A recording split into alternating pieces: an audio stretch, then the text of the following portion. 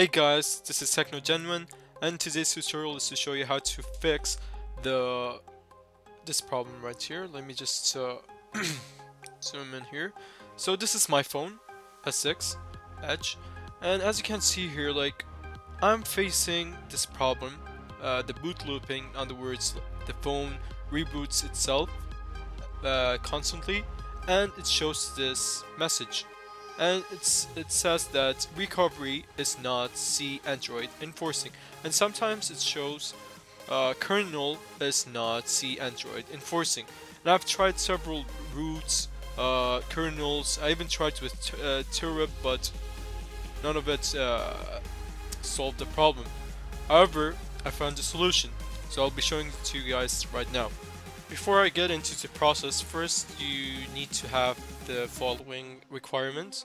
So first you need to have ODN 3, and it's preferred to have a latest version so that it can support your phone.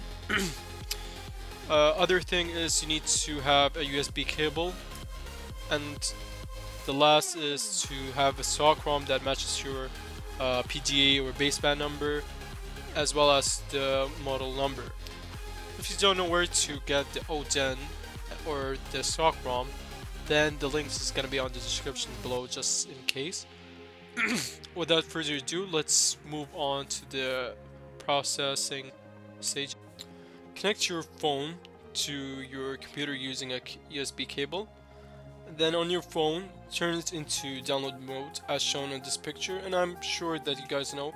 If you don't know how to turn it into download mode, then search it up on YouTube, or you can ask me on the description below. I mean on the comment section, wherever. Now go to your computer, and you should have the SOC-ROM and the ODN. Open the ODN and launch the app. Now here, this box here or here, I think it's here. The box should be highlighted in blue. After that, click on AP, and then click on the SOC-ROM. I already did this, already flashed my phone, so I don't have to do it again.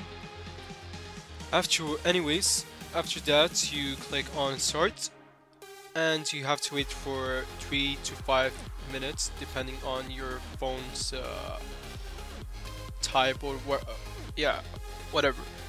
And then you should be able to see your phone booting up properly, and that your data is not deleted. Thank you guys, I hope you enjoyed the video. Please subscribe and like if you want to see more useful videos.